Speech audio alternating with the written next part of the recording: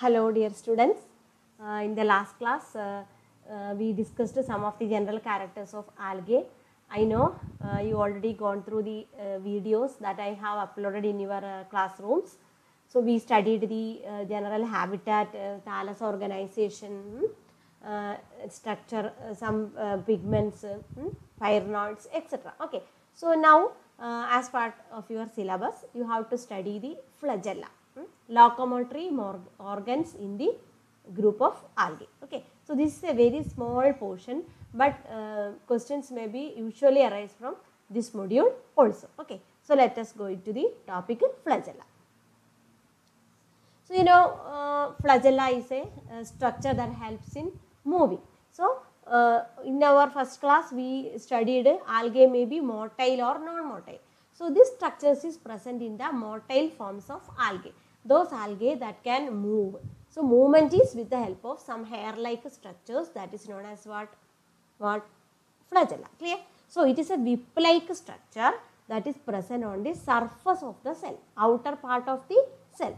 Cell may be usually unicellular. Usually unicellular forms and colonial forms possess what? Flagella. So it's occur on the surface of the cells. Okay? And in certain cases, it is also present in the reproductive structures of the algae, that is motile stages in like spores. Certain spores that are the asexual reproductive part in the case of algae, in that part also you can see the flagella. Clear? So it's a whip-like structure on the surface. It is found in the motile stage of all classes of algae except in one or two cases that I will discuss. Okay. That is, it is absent in the group blue-green algae and red algae, that is Cyanophyceae and Rhodophyceae. Two categories, this flagella is totally absent. Understood? Now, then the position where flagella is attached, towards the anterior side or towards the posterior side, clear, or all over the body. So that may vary in different groups. Okay. The number also, in some cases there is a single flagella, in certain cases two flagella, in some cases one flagella large, another flagella small, then some cases all over the body. So that may vary depending upon the type of algae, and nature of flagella may also vary. Some flagella having smooth surface, some having some hair-like structures. Okay, clear? So position, number and nature of flagella may vary. Then flagella is usually inserted on the anterior side or lateral side, laterally, clear.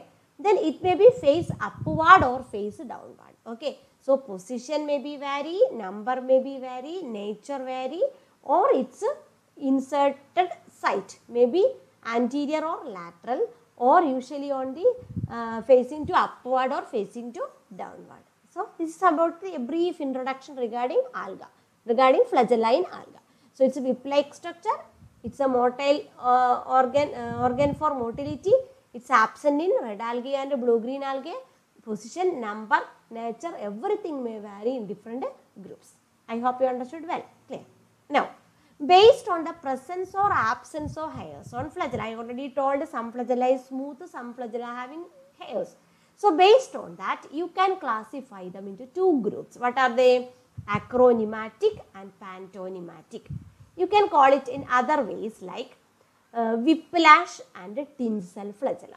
Okay, acronematic means very smooth, no hair on the surface. It's otherwise called whiplash flagella. Clear? Now, pantonymatic means the flagella having hairs on its surface, and that hairs are called flimmers, and the type of flagella is called tinsel. Pantonymatic or tinsel, acronematic or whiplash. Usually in the textbook it is written like whiplash and tinsel, smooth and haired ones. Clear? Now, this is a structure. This is an alga, unicellular form. This is a spore. I already told in the life cycle of algae during the asexual reproduction you can see the spores. Clear? So this is the motile spores. Motile spores are usually called zoospores. Clear? So these zoospores having, in this diagram you can see two types of flagella. Clear? this is a smooth flagellum, very smooth without any hair. That's known as whiplash flagellum. I already told in the last slide. Clear? This is the flagellum having some hairs on its surface. That is known as what? Tinsel flagellum. Understood? Okay. Now, so they are the protoplasmic structures. They are the part of the cell. Protoplasmic thread-like structures. They may be single or they may be in pair. Or they may be equal in size, they may be unequal in size. So, here you can see pair, 2 flagella. And here you can see 2 flagella but both are different. This is both are equal. So, that is isocont, equal. Here you can see both are different. That is what? Heterocont or unequal. One more classification, isocont or heterocont. What do you mean by isocont? Both flagella are equal. Here both flagella are whiplash. What about here? One flagellum is whiplash, other flagellum is tinsel. So that is what? Heterocont. Understood? Now, I already told blue-green algae and red algae having no flagella. Understood? Green algae having isocont type, heterocont type. Isocont means whiplash or only tinsel. 2 or 4 in number. Heterocont means whiplash and tinsel. Clear? In Bacillariophyceae group, that is in diatoms, single tinsel flagellum is present. Okay. Then Xanthophyceae group, you can see heterocont, whiplash and tinsel. Green algae usually isocont group. Green algae usually isocont, Xanthophyceae usually heterocont, Bacillariophyceae tinsel flagella. Now in blue-green algae and red algae there is no flagella. Okay. So what is flagella? What are the 2 types? Based on the, its texture, then what are the other 2 types based on its arrangement, equal and unequal, isocont and heterocont. Clear? Okay. Now, so cytologically, how its structure, what is its organization? So a flagella consists of an axoneme. It's known as an axoneme. When you will observe this under electron microscope. So this is the algae. Its outermost portion, and this is the anterior side where you can attach the algae. This is an electron microscopic view. You see this is known as what? Axoneme. Clear? And when you cut here, you can observe what are the, how it is arranged inside. So this is the cross section. You see what is present here. There is a central pair of microtubules and peripheral pair of microtubules. Clear? 2 central microtubules and 9 peripheral micro. 9 means 9 doublet or 9 pairs.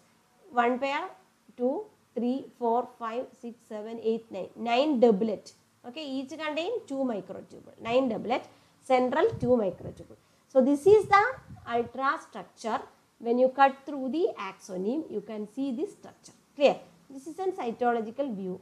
This is the structure of a chlamydia monas.